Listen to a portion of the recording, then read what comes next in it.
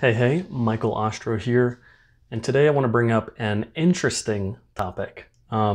Maybe funny, maybe interesting, but I want to talk about the purpose of life. I think everyone has a different way to perceive life. Everyone sees it differently. Some people have God to believe in, and then there's other people that might not believe in God at all. So for me, I'm one of the people that don't believe in any supernatural powers. And I often hear people come to me and they say, well, then what's your purpose in life? Like, why does life have any meaning if you don't believe in God? And that makes you think deeply about, okay, well, what is the purpose? If I don't believe in this greater power, if my life isn't for giving to this greater power, then what is it for? So I've spent a lot of time trying to understand what is the purpose of life, and whether or not I have an answer, there are some thoughts that I'd like to share. So maybe we look at life and try to see a purpose, and that purpose might be, I want to be happy, right? So everything that we do is just to be happy. Or it might be to work hard. Like I go out there and I work really hard, I work a hard job, and that gives me a sense of purpose. Or it's to be a caregiver, or a mom or a dad. You really want to have a family, and having that family gives you a sense of purpose in life. So maybe you have a family now, or maybe you had a family in the past, not in the past. Oh my goodness. Maybe there's a family in the future. I guess it could be in the past too, right? So if someone did have a family for a little while before maybe a divorce or something like that, and they cared and spent all their time with their family, but they ended up losing that family, so it's hard to search for that purpose again, or what is the purpose? So maybe our purpose in life can change at different times. Maybe you've lived your whole life wanting a family, and you couldn't find that right person to have a family with, so you kind of didn't feel like you had that purpose. You never fulfilled that purpose in life. Or maybe your purpose in life is to help others. So I believe that one of the things that is our purpose in life is trying to find that meaning for our lives. If we're not trying to search for it, if we're not looking, then we'll have maybe anxiety, stress, depression. I feel like anxiety, stress, and depression come most when we're just looking at ourselves. When the only thing that we care about is what's going on with us. My life is having these troubles. These things are going wrong in my life. This job is terrible. These people at work are terrible. The thing I did this morning is terrible. When you start thinking about these things, you're going to have higher anxiety, higher stress, higher risk for depression. These things are going to occur because you're only thinking about yourself. Now, when you place yourself to help others, if you're trying to give to others, whether that's time, energy, you're going to an old folks home and helping out, or you're doing anything that you can to just help out. Maybe someone comes to you in great need and you help them figure out a solution to this problem. And I'm not saying that as in like anytime someone comes to you, go like, all right, let's figure out how exactly you can fix this. No, but like you're there for that person. And that could make you feel better by giving to that person. Now, if you're doing that same exact thing every single day, that probably gets very tiresome. But if you are giving yourself to others, if you're going to church on Sundays and you're giving extra time to people, you're going volunteer for extracurricular activities, you're doing more in the community, you're doing things outside of just your typical, then you are giving, and you'll put your mind more on others than you will just on yourself. This will bring tremendous amounts of joy. We are social creatures by nature. So the more time we spend with people, the more time we are actively in communication with people, the better that we'll feel. Like these times of like deep depression, or these times where you have all the stress and anxiety, it is likely a time where you're not mentally connecting with people that you would like to connect with. It might be a time when you're just at home, just by yourself for a lot of time. Maybe, right now the quarantine's going on and a lot of people are home by themselves. And that can cause stress, anxiety, and depression, just if you're not having communications with people. Or if you give someone a call and the whole time all they do is talk about themselves, they don't want to listen to you at all, you'll leave that call feeling even more anxious or maybe stressed out. But if you can have a call with someone and they genuinely care about each other, someone asks questions, you ask questions, you're genuinely caring about each other, that's a good conversation.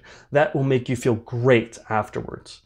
So when you put yourself and care about someone else, then you'll feel a lot better. So if you were the person that, calls someone, all you do is talk about yourself. And I know I can say this because I think in the past I have been that person that would just talk about myself for a long time. And maybe there were times I was happy, but I found it wasn't lasting happiness because I needed it again. But if you are that person that calls and just talks all the time, now try to switch that around and try to care about the other person. You both care about each other. Wow, that'll change a lot. And that can make you feel incredible. So I know I just spent some time talking about like stress, anxiety, depression. But when you have those things, it makes life a little bit more difficult. And I'm not saying by any means that life is easy. Life can be as difficult as you make it. But I like the term of what insanity is. And insanity is doing the same thing repeatedly, expecting different results, but you're getting the same thing. So insanity is literally doing the same exact thing and expecting different results. Because if you do the same thing, you're going to keep getting the same exact thing out of it. So if you, for example, are someone that complains about certain things, or maybe you don't complain, but maybe there are things that are going very difficult in your life right now. Well, you're insane because you're not changing them because you're doing the same thing again. And let me just say that we're all crazy or insane in our own ways because there's things that we don't realize that we're doing repeatedly and we're upset about it. We just can't see it. Our mind is just not open to it. But if we can see that there is something that we have had negative thoughts about often and it keeps repeating itself, then we must seek change in that. So one thing, like I was saying before, I see a lot of purpose and meaning in my life by searching for meaning and purpose. So I'm out there looking. I like change a lot. So, maybe I'm insane in my own ways, but I'm searching for change. I'm searching for ways to keep improving my life and bettering my life. And I'm not just staying in one small nit thing that I'm complaining or I'm upset about. Because doing that I don't think is a good life. But maybe some people can have a good life by staying in that little, whatever mindset they are.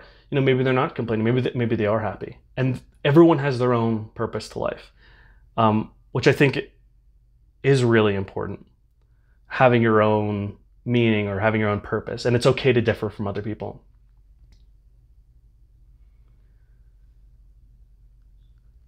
So yes, I am reading some notes right here because I typed out a bunch of stuff just thoughts that were going through my head. And I made this video just to kind of put some thoughts out there. I have no idea what anyone's going to think about this because I believe a lot of these thoughts that I have differ from many others, though maybe it's the same. And I love chatting with people, whether their thought process differs or whether it agrees and our minds can grow off of each other. Like having a collaborative conversation where we're both growing our minds is incredible. It's one of the best things in life.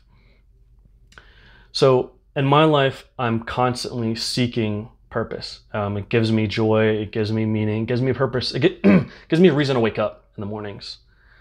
And I think nobody can answer your meaning for life. You have to answer this yourself. You can have others guide you and help show you. You can choose your own path, and you can do it by holding hands with another. But you have to seek the path that you want on life. And it's okay if that changes. You don't have to be stubborn and stay on the same path. I believe there's one thing that'll be consistent in my entire life, and that one thing is change. And I believe that I will become a different person every so odd years, and I will be okay with that. And whoever, I have in my life at any given time, hopefully is okay with that. And if that person is growing and changing too, maybe we can grow and change together. So if you found this interesting, or even, if you listen to this whole time, I'm very curious, like what do you find is your meaning or your purpose in life? And no matter what it is, it's okay to have that meaning or that purpose. It's okay to think through those thoughts. And I'm curious if you'd like to share with me, because I share with you a lot of my meaning and purpose is just searching and learning and growing.